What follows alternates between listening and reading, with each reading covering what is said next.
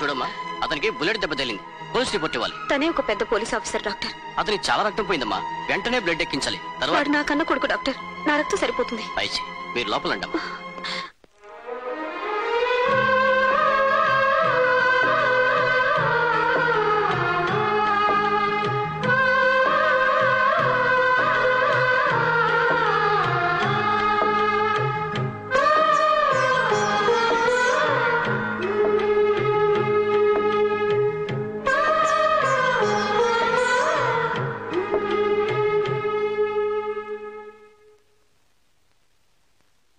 చాలా వీక్ గా ఉంది. పై రూమ్ షిఫ్ట్ చేయండి. Okay doctor.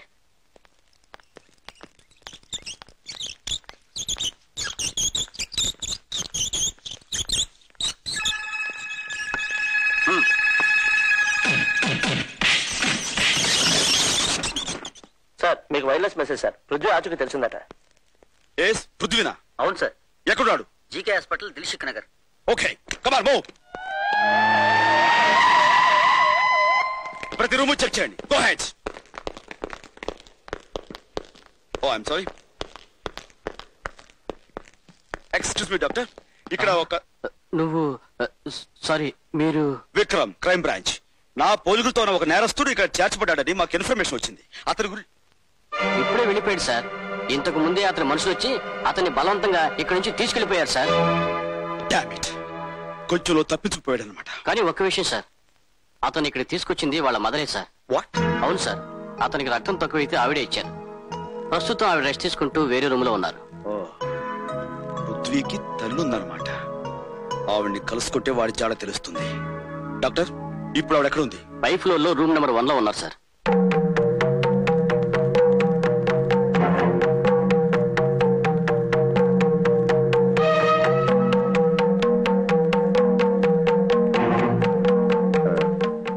చూడండమ్మా.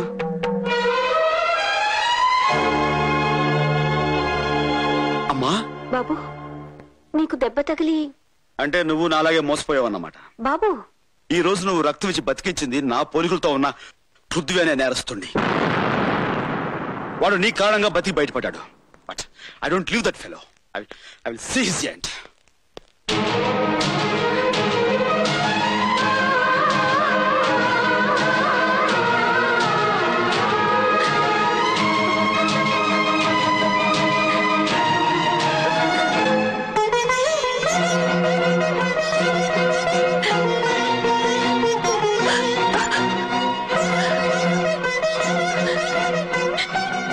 భగవంతుడా, వాడు నేను లేడనుకుంటున్న పెద్ద కొడుకు పృథ్వీ అంటాడా?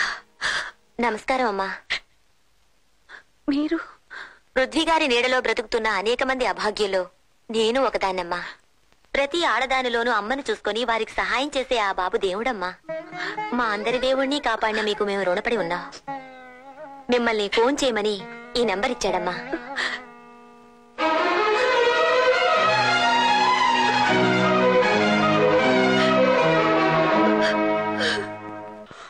అవును సీత, అమ్మను చూశాను.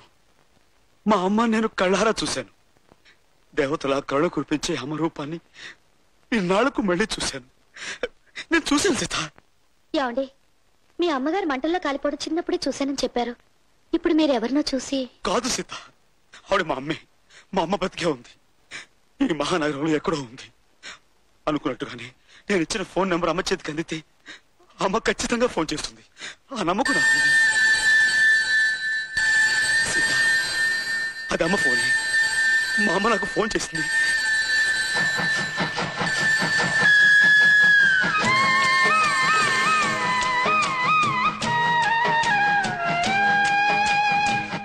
అమ్మంటే మెరిసే మేఘం, నాన్నంటే నీలాకాశం, నూరేళ్ళ ఆశాదీపం, నువ్వే మా ఆరో ప్రాణం, నువ్వే మా తారాదీపం, పూజా పుష్పం.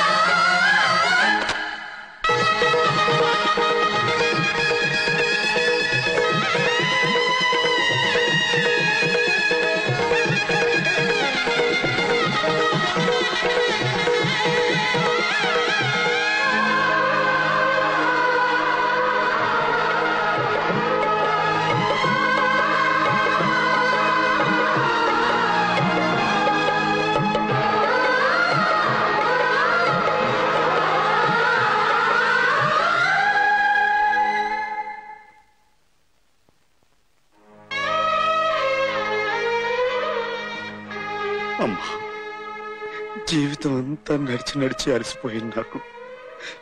ఇంతకాలానికి శాంతి లభించిందమ్మా. బాబు, కరిగిపోయిన కలలాగా శాశ్వతంగా లేవనుకున్న నిన్ను మళ్ళీ ఇలా చూడ్డం ఈ అమ్మ చేసుకున్న పూర్వజన్మ పుణ్యంరా. పద బాబు, ఇంటికి వెళ్దాం. తమ్ముడిని కలుసుకుందాం గాని. లేదమ్మా, నేనిప్పట్లో తమ్ముడిని కలుసుకోలేను. అదేంట్రా, వాడికో అన్నయ్య ఉన్నాడని తెలిస్తే ఆనందంతో పొంగిపోతాడ్రా. కాదమ్మా, నేను వాడి అన్నయ్యని తెలిస్తే ఆవేదంతో కుంగిపోతాడు. బాబు, అవునమ్మా, చట్టం దృష్టిలో నేను నేరస్తుణ్ణి. చట్టానికి కట్టుబడి నన్ను పట్టుకోవాలనుకునే పెద్ద ఆఫీసర్ తమ్ముడు. ఇప్పుడు నేను అన్నయ్యని తెలిస్తే వాడు ఆ నిజాన్ని తట్టుకోలేడమ్మా. డిపార్ట్మెంట్కే గర్వకారణమైన తను తోటి అధికారుల ముందు తలెత్తుకుని తిరగలేడు. పై ఆఫీసర్లు తన్ని అవమానించచ్చు, అనుమానించచ్చు, అసలు ఉద్యోగం నుంచే తీసేయచ్చు. ఇలాంటి పరిస్థితి తమ్ముడికి రాకూడదమ్మా. బాబు, ఇంతకాలం మాకు దూరంగా అనాథలా బ్రతికావు. ఈ రోజు మేముండి కూడా ఎవరూ లేని వాడిలా ఉండటం ఏమిట్రా? తప్పదమ్మా. 25 ఏళ్ల క్రితం నీ పసుపు కుంకాలు చెరిపేసి మన బతుకులు బూడిద పాలు చేసిన వాడి కోసమే ముళ్ళు రాళ్లు ఉన్న ఈ దారిలో నేను ముందుకు సాగిపోతున్నాను. ఇన్నాళ్ళకి ఆ పెద్ద బెనర్జీ ఆచూకీ తెలిసింది. ఈ సమయంలో విక్రమ్ నా తమ్ముడని తెలిస్తే వాడికి, వాడితో పాటు నీకు కూడా ఆ దుర్మార్గులు ప్రమాదం తలపెట్టచ్చు. అలా జరగటానికి వీల్లేదు. ఆ పెద్ద బెనర్జీని నా చేతులతో సర్వనాశనం చెయ్యాలి. ఆ తర్వాత తమ్ముడని అరెస్ట్ చేసి ఉరికమ్మ ఎక్కించిన అది నాకు ఆనందమేనమ్మా. ఎటువంటి పరిస్థితిలోనూ నా నీడ తమ్ముడి మీద పడకూడదు.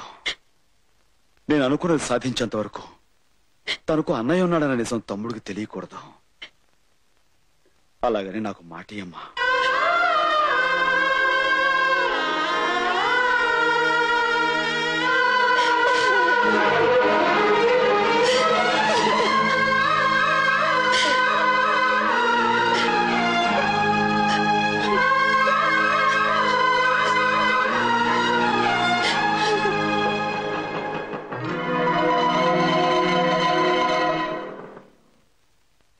అవును, నేను చూశాను.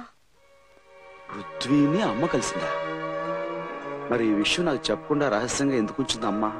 మీ అమ్మగారిని బెదిరించి భయపెట్టాడేమో. అసలు విషయం తెలుసుకోవాలి.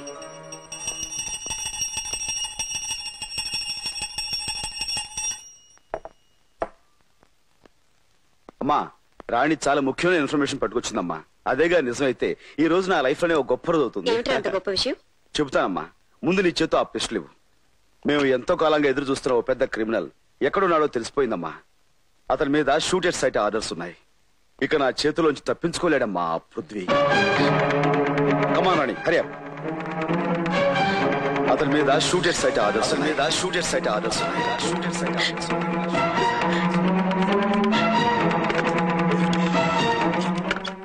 హలో బాబు, నేనురా. విక్రమ్ నీ కోసం బయలుదేరాడు.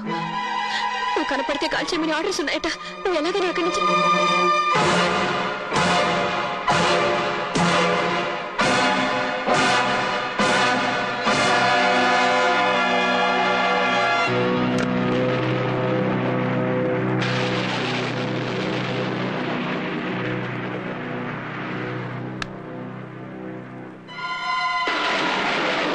అమ్మా. అమ్మా, బాబు గారు, నేను పని మనిషి మాట్లాడుతున్నాను. మాట్లాడుతూ అమ్మగారు స్పృహ తప్పి పడిపోయారు. మీరు ఇక్కడికి వెంటనే రండి. అలాగే నువ్వు వెంటనే బయలుదేరు.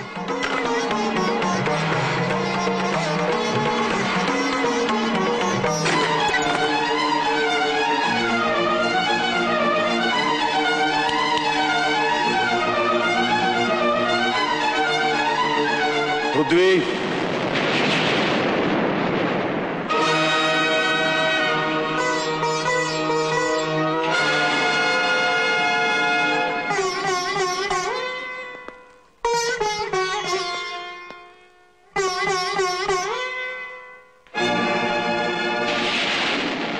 Don't play any more tricks Prithvi. Police tricks తో నన్ను పట్టుకోవాలని పథకం వేశావా పోలీసు బ్రదర్? బ్రదర్ ఏమిటి? నేను బాధ్యత గల పోలీస్ ఆఫీసర్ని. నువ్వు ఒక బజారు గుండావి. మనమే అన్నతమ్ములం కాదు. రౌడీలు పోలీసులు చేతులు కలిపే ఈ రోజుల్లో ఒక రకంగా మనం అన్నతమ్ములవి. అంటే నువ్వు రౌడీవి గుండావి అని ఒప్పుకుంటున్నావు. ఒప్పుకునే ముందు ఒక్క విషయం చెప్తాను. కళ్ల ముందు జరిగే అన్యాయాన్ని చూసి కూడా కాకి యూనిఫామ్ కళ్ళు మూసుకున్నప్పుడు ప్రతి పౌరుడు ఒక రౌడీ అవుతాడు. సొమ్ము కమ్ముడు పోయిన రాజకీయం చేతులు కట్టుకుని కూర్చున్నప్పుడు గుణవంతుడు కూడా గూండా అవుతాడు అని సమర్థించుకుంటున్నావా? కాదు, చిన్నవాడు గనక ఈ సమాజాన్ని అర్థం చేసుకోమని చెబుతున్నాను. పోలీస్ అనేవాడు రాజకీయ రౌడీలకు లీజుకు వెళ్లబట్టే ఈనాటి ప్రజాస్వామ్యం బజార్లో బట్టలు ఒడదీసిన ద్రౌపదిలా బతుకుతోంది బ్రదరు. కానీ పోలీసులు అందరూ కొందరు 100 మంది కౌరవుల్లో ఒక్క వికర్ణులు న్యాయం మాట్లాడినంత మాత్రాన కౌరవులు నీతివంతులు కాలేరు. 1000 మంది పోలీసులో నీలాంటి ఒక్కరు ధర్మంగా ఉన్నంత మాత్రాన ఆంధ్రదేశం తలెత్తుకుని తిరగలేదు. షటప్! దేవుడు లాంటి కమిషనర్ శర్మ గారిని దారుణంగా చంపిన నీకు నీతి, న్యాయం, ధర్మం గురించి మాట్లాడే అర్హత లేదు. శర్మ గారి హత్యకు నాకు ఏ సంబంధం లేదు. అబద్ధాలతో నువ్వు తప్పించుకోవాలనుకున్నా సాక్ష్యాలు, ఆధారాలు నువ్వే హంతగా ఉంటున్నాయి. నువ్వు హత్య చేసిన మనిషి ఎవరో తెలుసా? నా బతుకులో దీపం పెట్టి నాకు దారి చూపించి నన్ను బిడ్డలా చూసుకున్న మహానుభావుడు. కానీ విక్రమ్ మానవత్వాన్ని గౌరవించి ఆ మనిషి ప్రాణాలు తీసి తల్లిలాంటి ఓ ఇల్లాలి నల్లపూసలు తెంచి పారేశావు. 2 పసివాళ్ళని అనాథం చేశావు. అమ్మ రొమ్ముపాలు తాగి నాన్న గుండెల మీద ఆడుకుని ఉంటే అనుబంధం, అనురాగం అంటే ఏమిటో తెలుసుండే. గాలికి ధూళికి పెరిగి రాయలాగా రాక్షసుడా మారిన నీకే తెలుసు బంధం అంటే. తల్లి ఎవరో తండ్రి ఎవరో తెలియక ఏ తప్పుడు పుట్టుకోపుట్టే బజారు మనిషివి.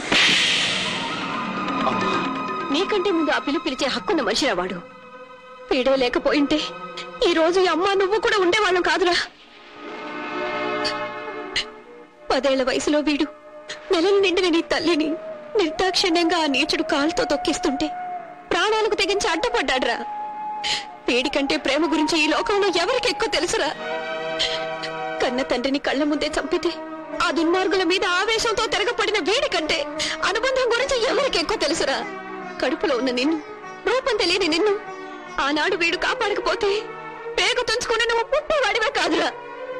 అలాంటి వీడికన్నా మమతంటే ఎవరికి ఎక్కువ తెలుసురా? తెలుసు. ఇన్నేళ్లు అందరినీ పోగొట్టుకుని అమ్మ ప్రేమకు నోచుకోక అనాథలా బ్రతికాడ్రా. నన్ను కలిసి నిజం తెలిసాక కూడా తమ్ముడు నా కారణంగా చిక్కుల్లో పడకూడదు కనుక నా గురించి తెలియనీయకని మాట తీసుకున్నాడ్రా.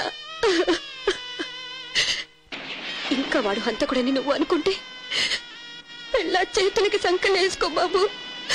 లేదా అన్నయ్య అని అనుబంధం ఉంటే వెళ్ళి వాడు కాళ్ళు పట్టుకోరా.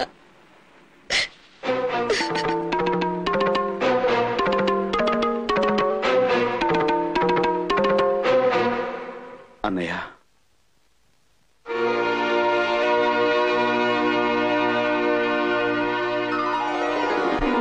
క్షమించన్నయ్య.